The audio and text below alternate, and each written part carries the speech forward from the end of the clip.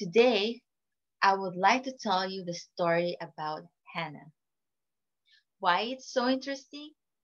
Because it's so relatable in our daily lives. Have you wished something in your life and you really, really want it? You really, really want to make it happen. You just don't know how. Well, here's the secret, and we can find it in the story of Hannah. So, Hannah was a wife of Elkanah. Elkanah has two wives, and it's Hannah and Peninnah.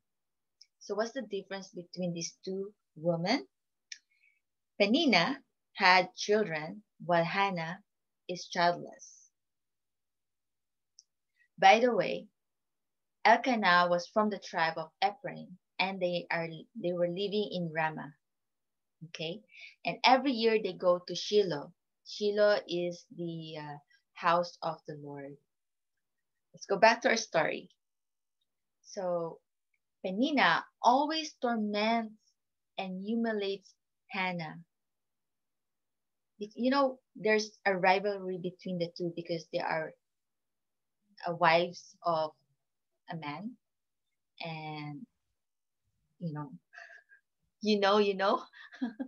uh, yes, there were a rivalry between the two of them, and you can see um, that Hannah is being oppressed by Peninnah.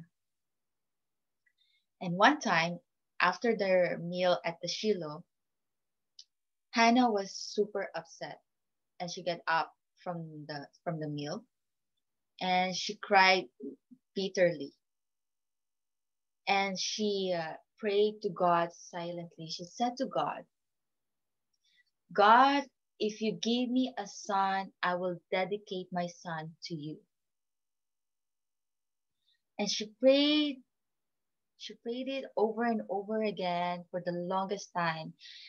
And guess what?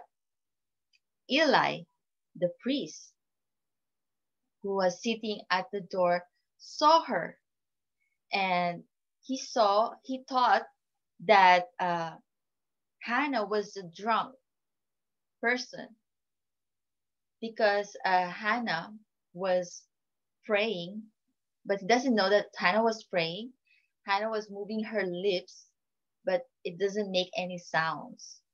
So she said to Hannah, "Stop what you're doing. Stop this drunken show. Stop drinking and be sober." So Hannah said, "No, sir, I'm not drunk. I was just miserable, desperate. I'm miserable because I'm childless." And Eli said to her, "Go in peace, and may the Lord God of Israel answer your prayer." And Hannah said to Eli, "May you always think kindly of me, sir." And then after that, after her prayer, she went away and she ate some food, and she's no longer sad. So the next day, here's the good thing. The next day, after they worshiped the Lord, they went back home, and the Lord answered Hannah's prayer. Hannah got pregnant, and it was a son. And the name of the son was Samuel. Who would think that she will bore a son who will become a prophet?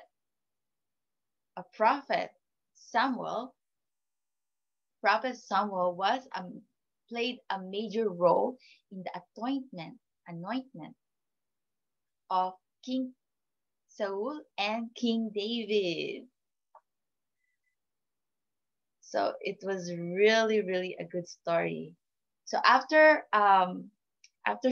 she nursed her baby, she bring the baby to Shiloh, to Eli, and